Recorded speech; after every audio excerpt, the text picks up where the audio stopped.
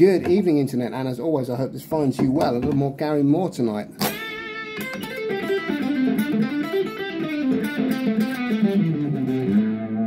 Now, this little gem is tucked right away at the end of the still got the blues solo. We are mixing up A minor pentatonic with a little bit of blues scale, flat 5 they're making an appearance, and a little bit of the natural minor scale with the B making an appearance. That's a second. So we're starting off with 8th fret on the B string bend. That's a tone up, so you're going G into A, flat 7 into root. Hit that, give it some vibrato as well. Then 8th fret on the high E string. I like to use the little finger there.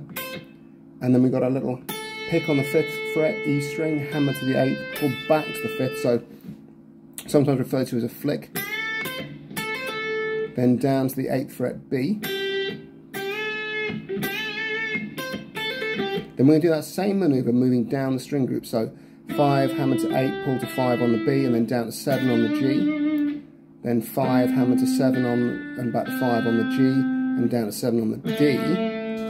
So you got that same motion moving your way down the scale, so that takes us to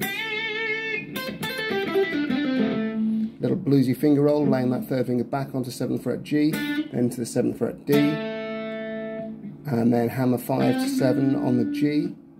Then you're going to roll the fingers backwards onto the B string, hammer 5 to 8 on the B, roll backwards again onto the high E, and you're going to want to use a combination of a finger roll and also, as you can see here, pick, ham, muting to keep those notes clean. Then we're coming back down, 8 to 5 on the B, 8 slid to 7 to 5 on the G, so there's your blues scale note in there. And down to the 7th fret D, because of course your A root note. So far we've got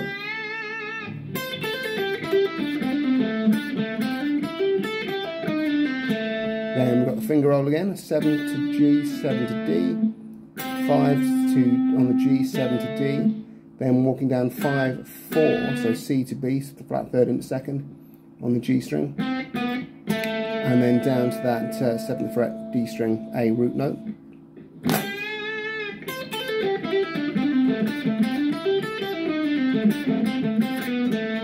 Then we're just going to carry on moving down, 5th fret on the D, 7th fret A, 5th on the A, 3rd to 2nd on the A. We're going to finish up by sliding very dramatically, G to A, 3rd fret to 5th fret on the low E string. So slowly.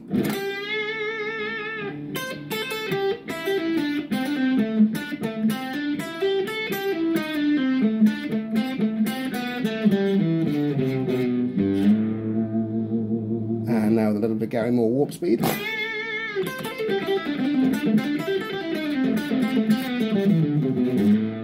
And again, because it's so much fun.